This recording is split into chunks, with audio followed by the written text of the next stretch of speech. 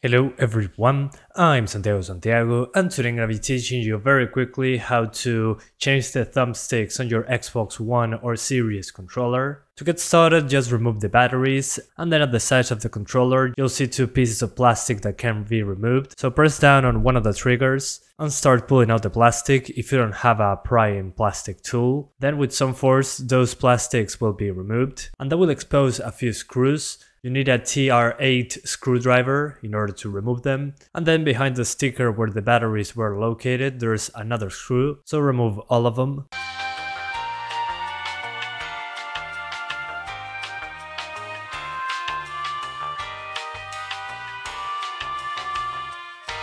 And once you remove those, you can grab the back of the controller and it'll expose the PCB, then rotate it around and remove the plastic from the front, and that will expose the entire controller. And there just simply remove the thumbsticks and put the new ones.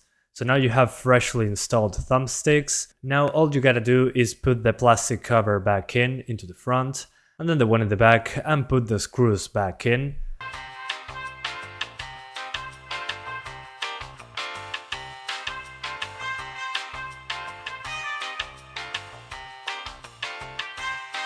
And there you have a fresh new feeling controller. And if you found this useful, like, subscribe, and share this around. So yeah, see you guys next time. Thanks for watching.